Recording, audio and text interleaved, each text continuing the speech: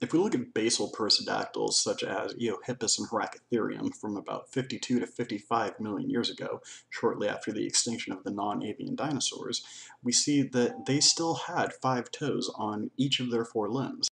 On the inside of each forelimb was a small thumb or dew claw. Each of the remaining toes was equipped with a small protohoof, somewhat resembling a pachyderm-like padded hoof in which only the very tips of the toes had the hard keratinous covering.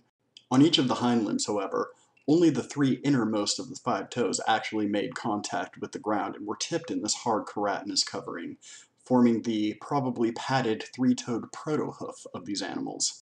The remaining 2 toes, the innermost and outermost toe on each of the hind limbs, the big toe and the pinky toe, if you'd like to call them that, were extremely reduced and did not make contact with the ground. Heracitherium was probably an early member of the Palaeotheridae, which is the family ancestral to modern-day rhinoceroses and tapirs. Relatives of Heracitherium, for example the aforementioned Eohippus and Propaleotherium, are generally considered early equids, although Propaleotherium is not considered a direct ancestor to modern-day horses. Eohippus is a contender for that role. Of course, all these creatures were very similar to one another, and some would probably prefer to put all 3 creatures, Propaleotherium, Heracitherium, and Eohippus, and any other creatures similar to them, Eurohippus, Lophiotherium, etc., within the same clade, the Palaeotheridae, which would be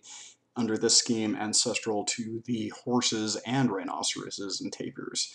So this mainly has to do with whether or not you consider rhinoceroses and tapirs to have shared a more recent common ancestor than they do with horses, or whether all 3 are more or less as related to one another. That hasn't been quite worked out yet to anybody's or to a unanimous degree of satisfaction, or anywhere near it.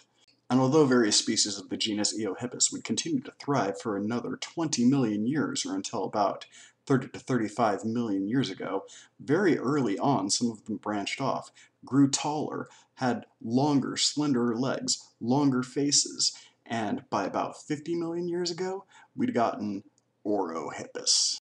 Although Orohippus still wasn't all that different from Eohippus in its outward form, most of the evolutionary change that had taken place there had to do with the reduction of the premolars and increasing efficiency of the grinding ability of its teeth.